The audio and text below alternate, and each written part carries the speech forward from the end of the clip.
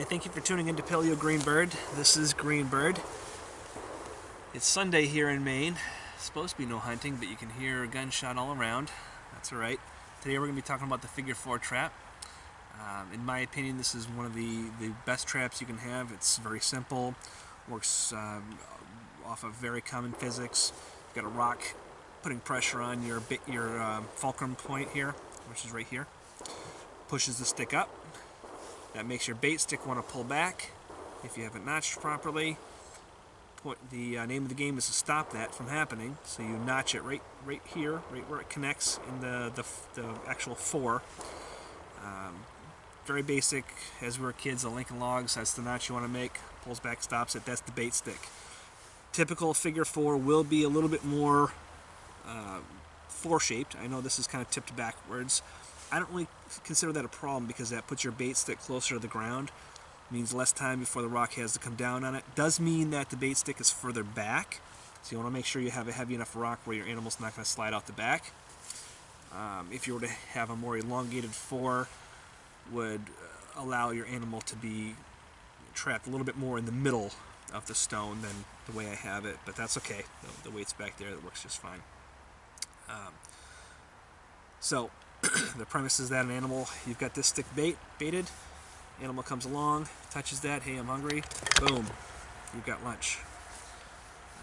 So let's see if we can reset this. Sometimes that can be a little tricky. It did take me a little bit of time before this video to set that properly.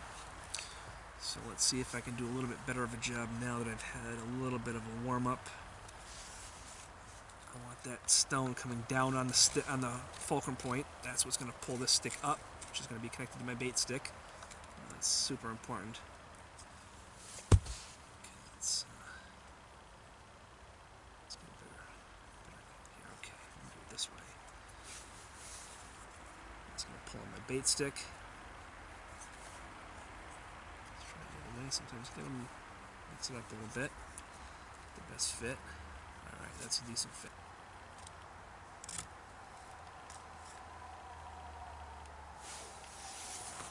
And there we go.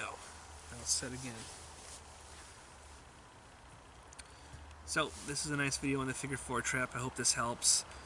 The best way to figure this trap out, in my opinion, is just to whittle it out. I mean, you know what the basic physics are behind it. The rock pulls this top branch up, which you're using as your leverage because it's notched to pull this stick forward so that it will lock into the main stick here. That's your bait stick. Once that's disturbed, it falls.